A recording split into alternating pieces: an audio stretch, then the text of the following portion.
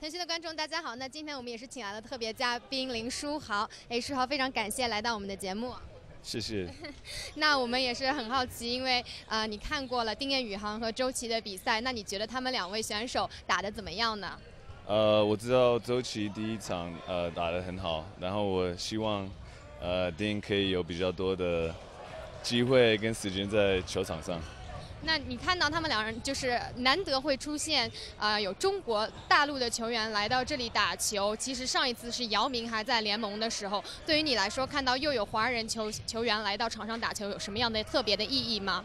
我就是很高兴，希望他们可以表现得很好，因为我知道在美国就是很多不管是球员或者粉丝，他们看中国人或者亚洲人，他们就会一定会小看我们，所以我觉得如果我们可以有比较多的亚洲球员，我觉得就会帮助我们的 masculinity 很多。那我们也知道你在联盟里面打了很久了，你对于这两位选手，你有什么样的建议可以给他们吗？就怎么样能够在联盟里面发展得更好，在未来？我觉得最重要就是你需要相信你是一个 NBA 的球员。我自己先开始的时候我比较害羞，可是我比较 confident 的时候我就表现得比较好，所以我觉得他们就需要一直相信，然后一直很努力的训练。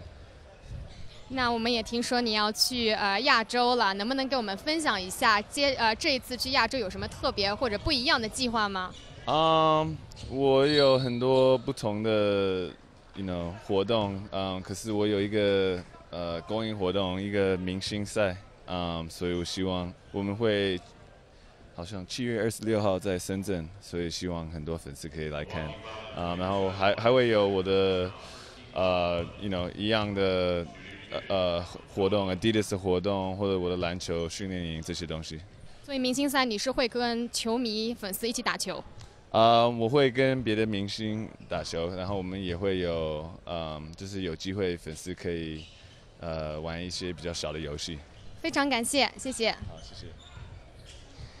那我们刚刚也是采访到了林书豪，那林书豪也说了，他马上会有明星赛和其他的一些明星或者其他的粉丝一起互动，所以大家一定要关注。他说过了，这周周五他就会去亚洲了，所以你们马上也可以看到书豪了。